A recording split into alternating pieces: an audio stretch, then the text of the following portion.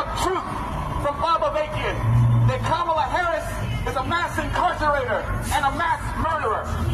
Kamala Harris is and can only be a representative of a capitalist system. We need a real revolution, and Bob Avakian is a leader for that revolution. You don't know who he is, you need to find out about him.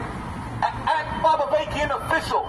The problem is a capitalist imperialist system that's destroying the environment, bringing us closer to nuclear war. America wins! When America wins, you get oppression and destruction throughout the world. When America wins, you get the invasions of Iraq and Afghanistan. And you get what's going on in Palestine right now. Kamala Harris is a mass incarcerator and a representative of a white supremacist system. You can close the curtains on us, but you can't avoid the truth. Hey, liberals! We are here because we heard you're in love with a mass murderer and a mass incarcerator. Kamala Harris locked up over 2,000 people for weed-related crimes.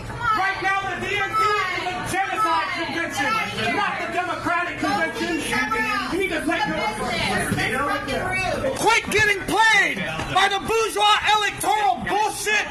Get with the real revolution. Fight the fascists and fight the Democrats.